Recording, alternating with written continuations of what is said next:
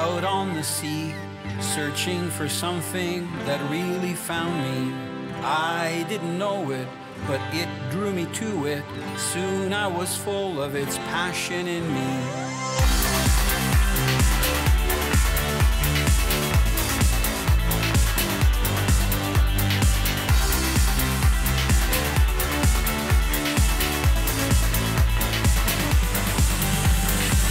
I'm Italo Labignan. 40 years I've fished the world and have learned it's not just about catching the fish, the size of the fish, or the numbers. It's about appreciating every sunrise and sunset, the smell of the sea, savoring the culture and the fish with friends. Here's the catch. It's the total experience. Presented by Bear Reels, versatile, precision, handcrafted hybrid center pins. Hooked on MFS, quality fishing tackle. Seabreeze boats, tame the oceans, and Farlow's Caribbean cuisine with a southern twist. Today, I decided to go out on my own and try fishing with just lures. Saltwater fish love bait, and especially live bait. But I'm going to challenge myself and see what I can fool just jigging. One of the lures I'm going to be using is an MFS Baits jigging spoon. The other is casting a gotcha. It's so nice to be out here on the ocean. You know, I don't see another boat out here. Probably has to do because it's a little bit rough. But I just love the fresh air. And being out in the ocean is a great way to watch the sunset. We were out here last night and it was so dynamic. You know, we're out here just using, oh, nice grunt, using artificials. Is he gonna stay on? Look at, that's a good eating size fish right there. So I decided tonight not to use any bait, just to use vertical jigging presentations. Isn't that a beautiful grunt? You can see he's hooked really lightly. These fish are lucky today. It's Sunday for them because we don't have a cooler in the boat. I could put them in the live well, but we've got so many fish back home to eat that all these guys are gonna be released. Look at those beautiful lines, blue lines on their head. He's looking right at you. He's saying, I'm a star. You gotta watch these spines. You can see I've got my hand underneath. And these guys have teeth. Look, see those teeth? And here, I'm gonna hold the spoon because I don't think he's gonna fall down. I'm gonna get my pliers just to show you how big their mouths are. So they've got big yaps. I'm gonna use a little hook. Look how big. Think he can open to grab some pretty major food? No problem. So that size, you know, a couple of fish, you got a nice meal from them. Grunts are so plentiful in the warm oceans. Gorgeous fish. You know, in salt water, we're not as gentle as fresh water. A lot of times we just throw them in so that when they hit the water, they take off. I'm using a blind fish. He's lost its eyes. I've caught so many fish on it. You know, this is my good buddy, Scott Martin, that makes these. He's got the MFS Lure Company, and it's such a simple jig. So this is a real natural color, so it's not really bright, flashy, and it's supposed to resemble something that's near the bottom. Now, what I've done is I put on a double X hook. This red hook is really strong. And I've got a wire leader on here because sometimes you get fish with teeth down here. We might get it a little bit later. So what I'm trying to do is just fish vertically and keep it near the bottom. Now for this jigging action, you know, I'm just using a very simple, this is a Bear center pin reel. It's the same kind of reel that we use up north for salmon fishing and also for steelheading. I've caught fish close to 100 pounds on it. It's a great reel. It's very simple to use. Just by turning the switch, the line comes off, or I can hold the line like this. So you deliver your line to the bottom really fast. So you can see the way it's falling down. And because we've got a lot of wind, I'm kicking the motor in and out of gear. So right now we're free drifting. So I'm just gonna put it in reverse. We're in about 50, 60 feet of water. And let me tell you, the wind is brisk. So you can probably see it from the motion of the boat. Once it reaches the bottom, I just lock the mechanism. I put it into the drag mode. So I've got a drag right now. You can hear the clicker. Nice and noisy. Lets you know that the reel's working. Maybe I'll take the clicker off because we're getting these smaller fish. If I get a bigger fish on, I'll have the drag on. The other thing I like about the Bear reel is that my hand, when I have it on free spool like I do now, is the actual drag. So if I get a big fish on, I can clamp that drag down to up to 25 pounds, which is a good drag for offshore fishing. Or I just palm it, missed another fish. See, those hooks are small, so they gotta grab it in their mouth. And you saw that grunt, even though he had a big mouth, that just had one hook on the tip. That's because that spoon is dropping real quick. It's not like fishing bait on the bottom. One fun fish to catch that is small but has lots of energy is the blue runner. These guys have a big appetite. The funny thing is, other fish love to eat them too. Boy, the wind just got stronger. You know, normally in the evening, the wind subsides, but it's actually gusting even stronger. What I've done is I've switched to a rod to fish on the bottom and to cast. So I've got that IRT reel on there, and I'm just working a jigging lure near the bottom. And this guy's thrashing. He might be a small mackerel, because you know the fish are mixed in together. He's not taking any drag, so it can't be too big. I just hear him thrashing. We're actually just kiting along with this boat in the wind. It's a good way to save on fuel. Okay, do I see him? Oh, you know what? It's a pretty big blue runner. Look at it. That's funny. I thought I had a mackerel on. So these guys are really good bait for some of the larger predator fish. You know, like the amberjacks love them. The kingfish love them. They're a perfect fish for them to feed on. See how brilliant he is. You've got to be careful because you see down here, if he doesn't fall off the hook, right here near the anus, he's got those two little sharp things, extremely sharp. You've got to really be really careful. I'm surprised a bigger fish didn't grab this guy while I was fighting him, because that happens quite a bit. So predators like barracuda and especially cobia. This spring we've had a lot of cobia take our fish when we've been fighting, even larger fish like mackerel, even king mackerel. This guy's going to go back. You can tell how windy it is. I'm going to drop this guy over the side, but look at the waves here, the rollers. This guy's going to go in. He's going to take off in a second. See, look at these. We're talking about, we got 3 to 4 foot waves. We're going to go back up there. We're going to use the wind to our advantage, right? Why fight the wind when you can use it? We're going to be kind of like a sailboat, and we're going to use these jigs and get down to different depths. Winds have picked up. Boat control is getting harder to vertical jig, so it's off in search of any feeding activity on the surface. Now, this is what we're talking about. You see the birds that are there? You hear of people, especially in saltwater fishing, talking about watching for birds. You can see those turns. You can actually see the mackerel coming up on the surface, taking the bait. So the birds are actually using the mackerel to know where the bait fish are. Look, so they're both feeding together. That's kind of a neat sight. Looks like they're very picky and feeding on small silver bait fish. Good thing I customized one of the MFS baits with foil to make it really flashy. This is kind of nice. We have one boat over there. They're both just bottom fishing, I think. And it's nice when you find these fish that are suspended, that you can make these long casts, you know, with the artificials. Can loosen the drag off a little bit. This isn't a big fish, but I've gone to a lighter rod. And this is another IRT reel. You know what? This is a nice eating-sized Spanish mackerel. So I'm going to see if I can lift him right in the boat, see if he doesn't fall off. I've got a lighter leader on here. Oh, got him. You know, if you're coming down south, like wherever there's warm oceans, these guys are very plentiful. And I hooked them just nicely. You can see he's got one hook, you know. Now look at that spoon. That's that spoon with that foil finish. Because it doesn't look like much. And you don't have to even really work it. Just cast it out really far. This one is 3/4 ounce. And just retrieve it with a little bit of a jerk every once in a while. So I know the bigger ones work really well for some of the larger jacks, you know, up to 5, 6 ounces. But this 3/4 ounce one, remember, it's an MFS lure. They're great lures to use in salt water. Let me get this guy up. Look, that's a meal for one person. Those beautiful spots. He's going to go in the cooler. Sometimes it's tough to keep up to the birds and the fish exploding on the surface. Seems like if I move down to where I spot them, when I get there, both are back where I came from. Go figure. The term sea legs really applies to today because we're rocking and rolling out here, but that's okay. I mean, I love getting these fish on artificials.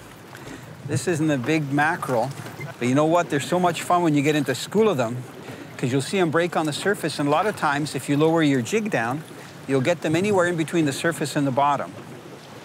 Let's see if I can flip this guy in. Actually, I'm going to shake him off right off the side of the boat because he's a small guy. Look at, I love those spots on him. They're such a great predator fish, you know, for hitting those bait fish and lures. You can see here, I don't want to get too close because we're going to be releasing it there. It's only hooked on by one hook. Look at this, perfect release. There he goes. Look at how short this leader is. You know, I've only got about, I'm going to say a 10-inch leader. And look at how banged up this lure is from getting all those fish. This particular leader is that titanium. So it's really springy. But a lot of times when we're casting, especially when you get excited in these windy conditions, the lure will actually get caught up into the hooks like this, and that just destroys your presentation.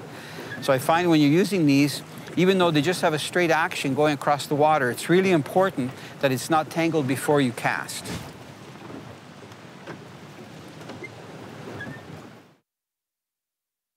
Finally, I get into some nice Spanish mackerel action. They're not big, but they hit well and are fun to catch. Actually, they're a perfect eating size. One mackerel is a meal for one person. Yeah! Man, my wrist is getting a workout. You know, I learned, oh boy, 40 years ago, that the birds are so important, whether they're those big frigate birds that are high flyers or the smaller terns. A lot of times they'll tell you what kind of bait fish they want to eat, and they're looking for the game fish underneath to bring that bait up to the top. So let's see if this is probably another Spanish. I can see some nice bright silver. Look at nice fish. I love how flashy they are. But you know, when they're chasing those bait fish and they're vertical, they probably look almost invisible when they come up on them. So we can see them now because we're fighting them. Okay, I'm gonna see if I can lift this guy in the boat. He's got my lure all wrapped up. Now, these aren't big Spanishes, but you know, for eating, I think they're some of the best. Boy, I got a bit of an issue here because he's lassoed. Let me just see here. I'm gonna try holding him over the side. There's one hook out, and he's got the other one in his yap. I'm just bracing it against the side of the boat. It's nice when you can stay on these fish too, that they don't go back down, because a lot of times they appear on the surface, and as soon as their food supply is gone, they're gone. I'm doing well, aren't I? I'm going from one hook to the other. This time I should be able to do it. I can just shake it off, and he should fall in. Come on. There he goes.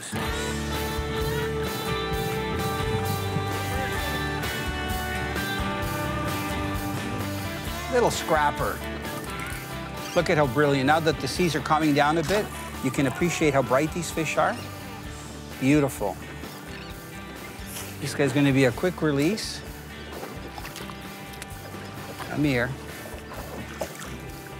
Just got to watch those hooks. Oh, good. He's almost off. Even this little guy. Can you see all those sharp teeth? Man, they're loaded. Okay, I'm going to shake them off. Perfect. And we've got fish busting around the boat.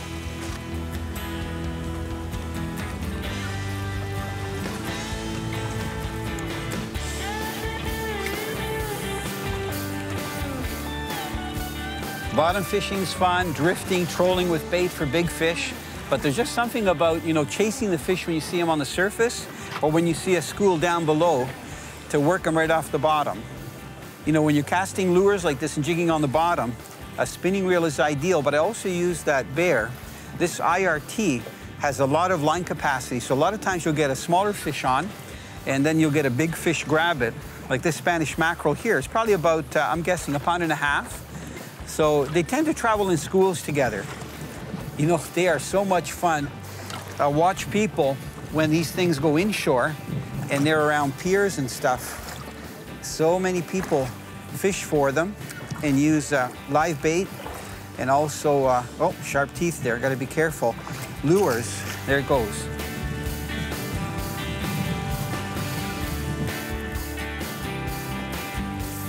Sometimes when you get into a school of mackerel, there are large predators like cobia and king mackerel that love to feed on them.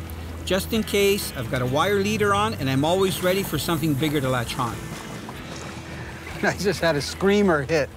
You know, it's funny, you'll be getting some of those smaller mackerel or some of the blue runners and even jigging for some of the smaller bottom fish like the grunts, and then all of a sudden, just your drag screams. This rod is so nice for fighting these fish on lighter gear.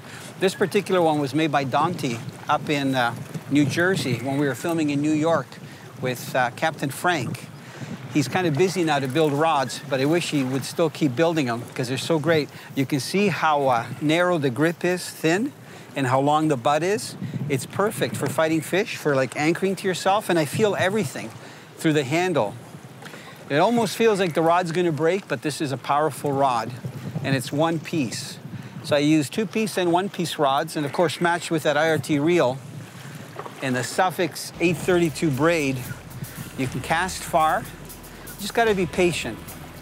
Hopefully the fish is hooked okay. You know, when you're using these hard lures made out of metal, a lot of times the fish are just tagged on the edge of the mouth and they'll come off. But I'm hoping that this guy's going to stay on, so at least we can get a look at it. Man, what a run. That was about 50 to 100 yards. Oh, I see it. It's silver right on top. I got a feeling it's a big king mackerel. Wow. Look at that fish on light gear. Trying to get it up. Oh, man, no wonder it made so many big runs. So he was probably in here feeding on those Spanish. And he saw my lure. It was nice, bright, and silver, and just nailed it. So I got to take it easy. I don't know how well he's hooked. Yeah, that is a good-sized fish. Look at, on light gear, big head shakes. Come on. Okay, see if I can get him by the tail. Okay. Oh, what a fight. I gotta just brace myself here. Look at, that is a nice king. You can see that lure right in the side of his mouth. I'm trying to see if he's gonna settle down a little bit, because the last thing I need is a fish thrashing around. So I'm gonna put him down. He might thrash a little bit. You know what? He was hooked good. He had the one hook on the one side and the one treble. And what I do is, with these lures, you don't have to really upgrade the hooks, but on the MFS, I go to like a XX or XXX. So even now, I got to check to make sure that those hooks are normal, that they're not bent out. And the leader seems to be in good shape, maybe just a little bit kinked. So what I'm doing, I'm talking so that that fish just calms down, because the last thing I want is him jumping around. What a gorgeous, gorgeous fish. Man, did he fight hard. Look at it. Closed captioning brought to you by Leguano, natural barefoot technology for every adventure.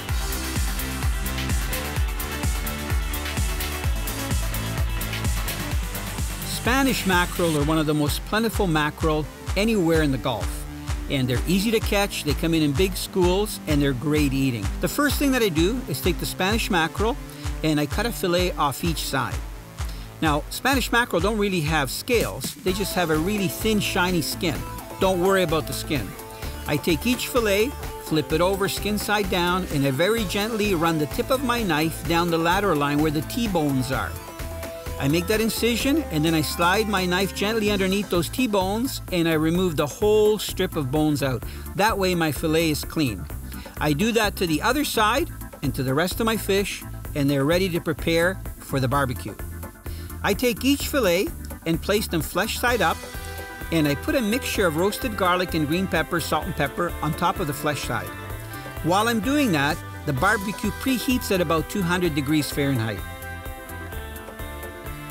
Next, I gently coat the grill mat with butter, just for flavor, not too much. I take each piece of mackerel and gently place them skin side down on the grill mat and let them cook for about 10 minutes at 200 to 250 degrees Fahrenheit. After 10 minutes, I check the fillets. They should be cooking nicely from the outside in. After 15 minutes, I turn the fillets gently and allow them to cook for another 15 minutes. These fish aren't very thick, but they take a while to cook just to perfection. I remove the fillets, place them on a platter, and they're ready to devour. Barbara, I'm so blessed to have you as my wife. You're such a patient person. Does it look like I'm going to ask you to marry me? Wait a second, we've been married 17 years. Yes, 17. Yeah, thanks for watching the dogs while I was out fishing. You know what? I'm going to serve you first.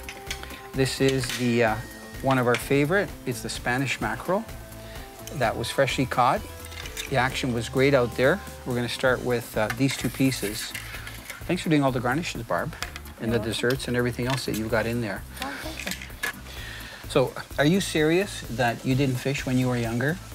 You told me the story that your brothers went fishing and they left you on shore. When I was about 3. Wow. You remember where they went? What lake you were on? I mean, 3's a long time ago. I just know my brother got a sturgeon. But this, I mean, can you eat any healthier? Look at what we've got here. Anybody? Organic. Yeah. Organic fish. So we got kale, We got some nice lemon that we can squeeze on top. What a nice meal. The one thing that I like about Spanish mackerel, when you fillet it, it's so easy to clean because you can take the whole side off. And if you're careful, you can leave the rib cage on the fish. And then all you have to do is take those T-bones that go down the middle out.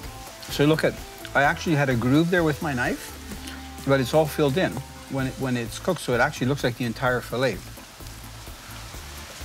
I can't get over how nice and flaky the fish is. Now, I cooked it at 250, between 200 and 250 Fahrenheit on the grill mat that you got me. So that was very sweet of you. All I did was just take the butter and just very gently smear it, almost like I was painting it. So it's not like I poured butter on there. So I just wanted to get a little bit of flavor on the skin side. And look at how that grill mat protects the fish. If I turn this piece over, look, you can still see all the markings of that Spanish mackerel, the spots and everything. Yes. And the skin is like tissue paper. So that's why I don't mind eating it. Like, there's no scales, literally. But I like how moist it is. If it's done at 250 with that grill mat, I think what happens, the grill mat keeps any flames or direct heat off the fish. So the fish cooks so slow. And as it cooks, the natural juices, the water that's coming off the fish, blends with all these seasonings. So the seasoning that I used, it's a little bit mix of paprika, which is the red. There's some roasted garlic. Yes. There's some roasted pepper. And then there's that special seasoning that Peter brought down that really gives it a nice flavor. I think it's a little bit hot. Can you taste it? Yes, just a little bit? Taste the hot. So I have an idea. I think after we have a dessert, by the way, cheers, we should watch a movie. I haven't watched a movie for a while. Are you up to it? Romance or thriller? Thriller. Thriller with a love story. Okay, done deal. Okay, perfect.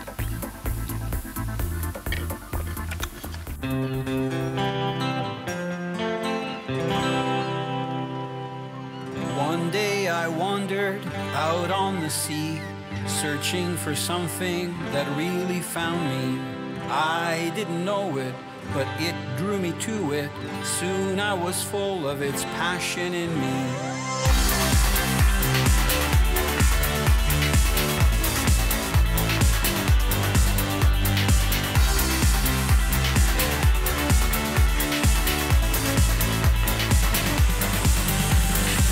I'm Italo Labignan.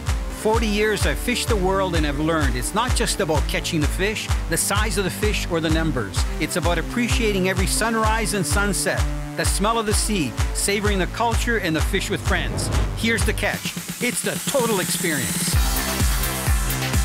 Presented by Bear Reels, versatile, precision, handcrafted hybrid center pins. Hooked on MFS, quality fishing tackle. Seabreeze boats, tame the oceans, and Farlow's Caribbean cuisine with a southern twist.